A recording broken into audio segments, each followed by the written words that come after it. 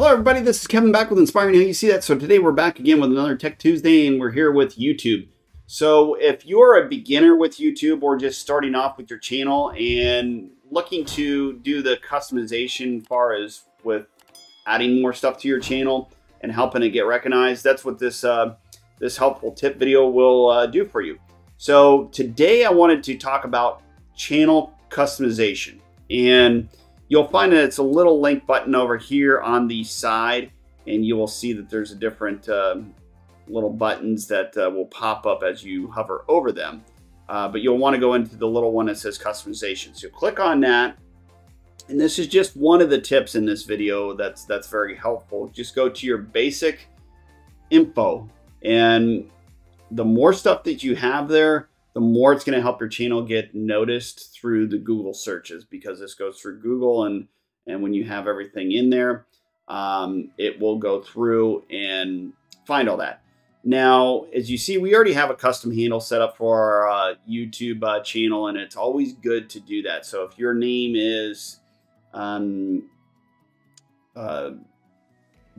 Joe's Music Channel, make sure if you can set up the custom URL, it always does help. So you would be basically, I'm not going to type that in there because just in case if it did save or something like that, you can only change it every 14 days.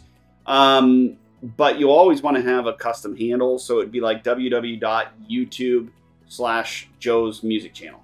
So that way, if somebody types it in up here, it's always good to have a custom handle, because you don't want somebody trying to look for all this. You know, it's just not going to be, I mean, that's very hard. So if you can have a custom URL and you can add it, make sure you do add that. That's very important.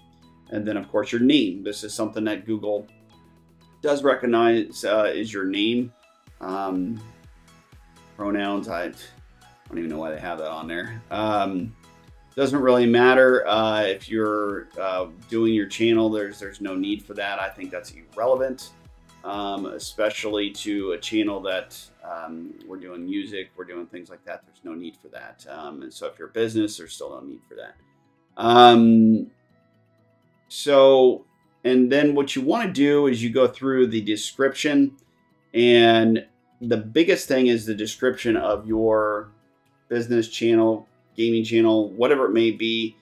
Put in as much detail as you can that it allows, all the way up to the 1,000. As you see, it goes up to close to 1,000. We're at 993. So you may have to shorten it or kind of put it into a structure that's very catchy and sounds good. So make sure you put everything in there that you can, but make it sound good within your channel. So when people are reading it, this is something that Google does search for. So then as you go through, you'll see here's our custom URL. It already pops up, but this is where you change the handle. And it's just not necessary, but that's our custom URL there.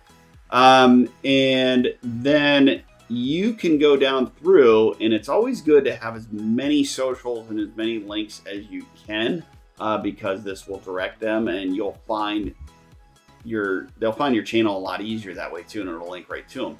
So as you see here, we have several, that we do. Now, sometimes it is very hard to keep up on all these and try to post all these. And so in many of them, the good thing is they kind of link or can intertwine together. And there are platforms that have monthly charges that you can utilize that'll cross post. So we'll talk about that in another one. But that's basically a lot of the stuff that you want to get in there and put all that information as far as marketing to help find your channel. So that's one thing. So there's several different things. So make sure you put in the comments anything that you're looking for. We'll try to help you out as marketing tips and get your channel going, get it promoted out there. But that's just the start of things. I mean, there's so many things that'll help, and we'll keep doing these segments and other segments as far as Tech Tuesdays to help you guys out. We'll see you on the next one.